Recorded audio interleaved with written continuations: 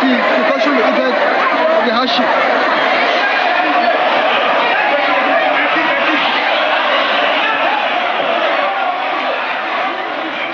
So those were the scenes. Palliative distribution turned into pandemonium at the Nasarawa State University and ended up in the loss of 2 lives. 2 students lost their lives in unavoidable circumstances, as you can see there. We've spoken to the commissioner who's in charge of that process of distributing palliatives in Nasarawa State, but it's time to hear from the students. And we have joining us here in our Lagos studio, Akintaye Batunde is the president of the Senate National Association of Nigerian Students, NANS. Good morning, welcome to the Morning Break. Good morning, thank you very much. I mean, a lot of Nigerians have seen that video. We've heard from the government just now, we heard from the commissioner, and it looks like there's a chain of responsibilities to be taken.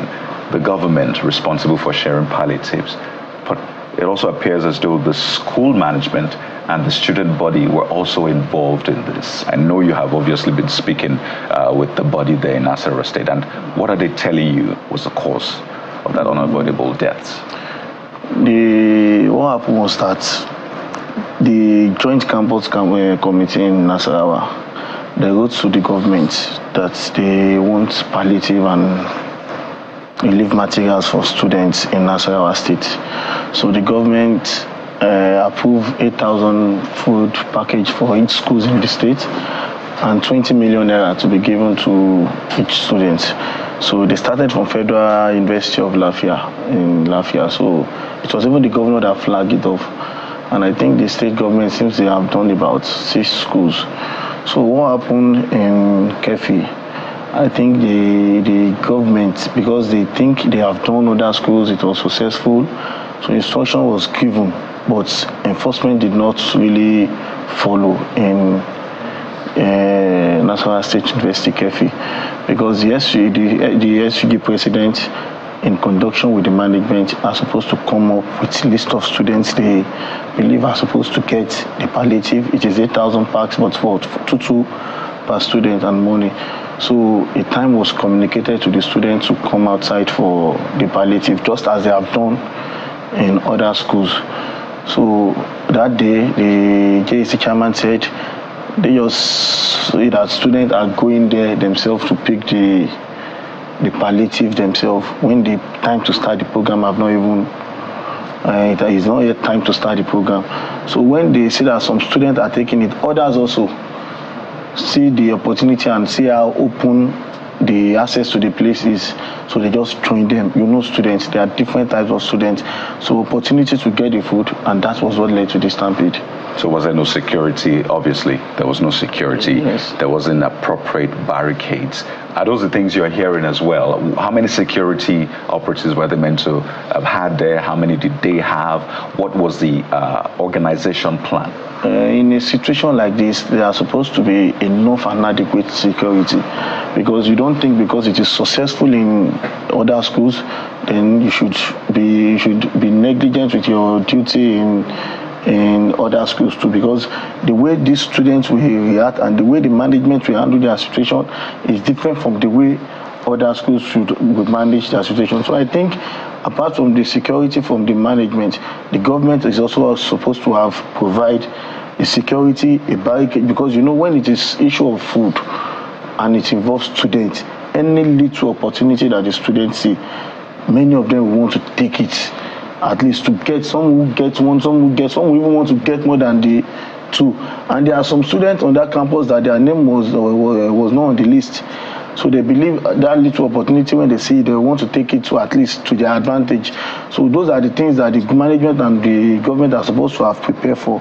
So I think that negligence, and because they believe no, everything will be fine, was what has happened. Because there's a CSO, the chief security officer of that campus, who is also supposed to have known that this school, this is my school. He knows the type of students, you know what can happen if they should take any chances. And they took the chances by not even providing adequate security. Because even from the video you are seeing now, I don't think if you can see securities around there trying to even stop the rampage. So as an association, who are you holding responsible and what are you demanding? As an association, we have demanded the government to investigate what really happened. we have asked them to at least get those that are supposed to do their job and they did not do it. You know, situation like this, if people are not punished, if people are not made to face the consequence of their action, then continuously people will involve negligence in their duty. Thus, we have requested that those that have injured their hospital bill should be taken care of by the government, and sincerely, since these issues happened, the government has been cooperative. They've not been playing defensive role. They took responsibilities.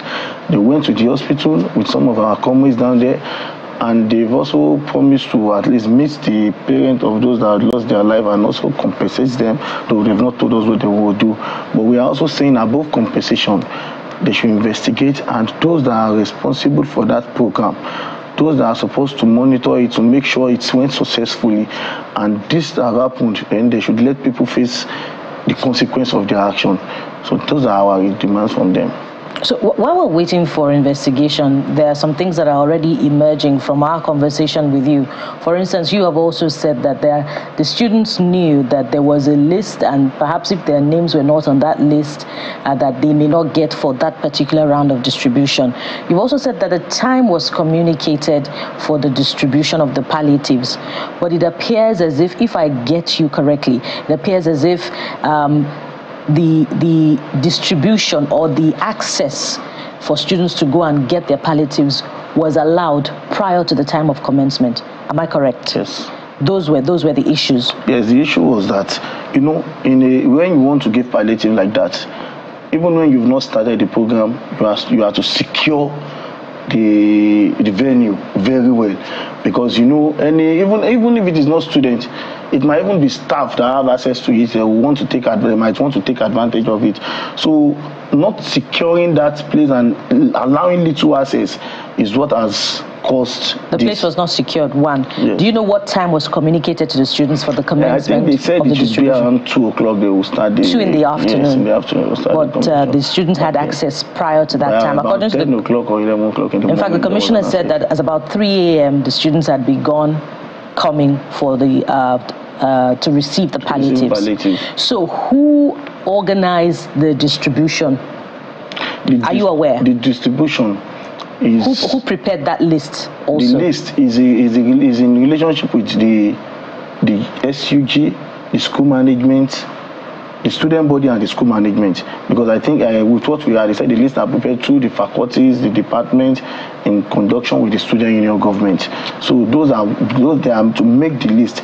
But distribution are also not the sole aim of the management or the student body, because according to the information we had, the governor was supposed to be there.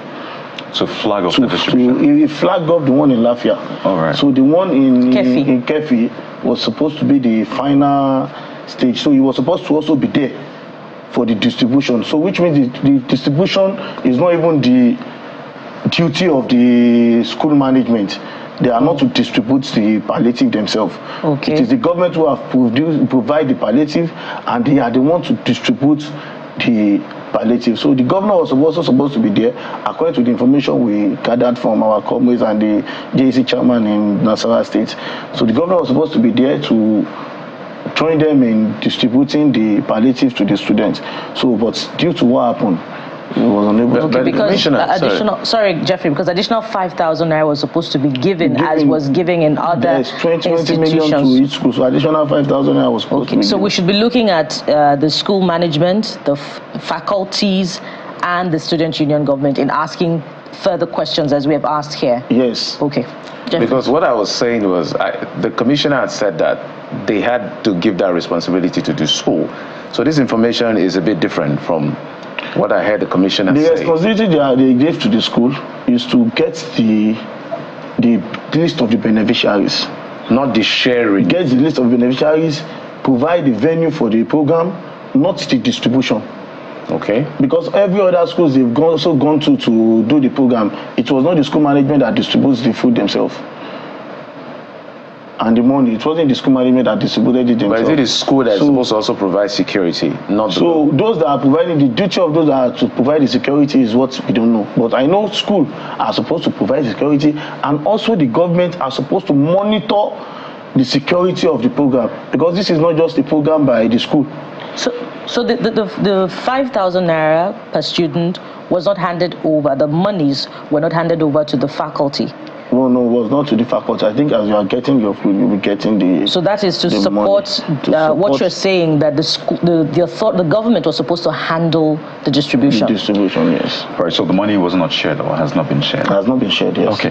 Well, you listened to the commissioner. You've also probably listened to the governor speak on this. Are you satisfied, particularly with sanctions and, will I say, consequences for those who are found wanting? What do you want to be done for those who are found culpable? Yes, we are due to so far the governor have said anybody found wanting will lose his job, his right job. And as far as investigation, as far as you have investigated and you are found wanting, you will lose your job because you did not do your job. That is what is happened. Somebody, students have died, and those that died, they belong to a family. They are people's children, and if we should just let it go like that, it's just as if we do not have respect for life. So they have promised that there will be consequence, and the governors have also said there will be consequence. So we just want them to investigate and make sure the investigation is not taking too long. They investigate promptly and they give us the report of their investigation. But so far, we are satisfied with the action we are getting from the government towards this event. You know, it was just meant to be a simple thing. You can even use their NIN, get them, use it to verify them. Just meant to be a seamless process. And that is the problem we have about not having data of students in this country. And at least we have wasted times without number. At least there should be a way. But most of the students will have their NIN.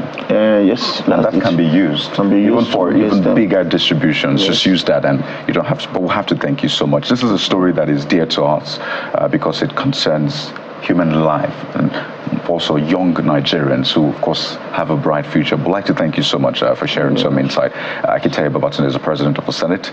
NANS is the National Association of Nigerian Students. Thank you for your time. And we'll be following this story to ensure that the right things are done, even for future distributions as well. Thank you very much. Well, it's not all for this conversation, but we'll take a moment on this one. And when we return, we'll turn our attention to something vital to the life of our nation itself. You do not want to miss this conversation in a couple of seconds. So stay with us.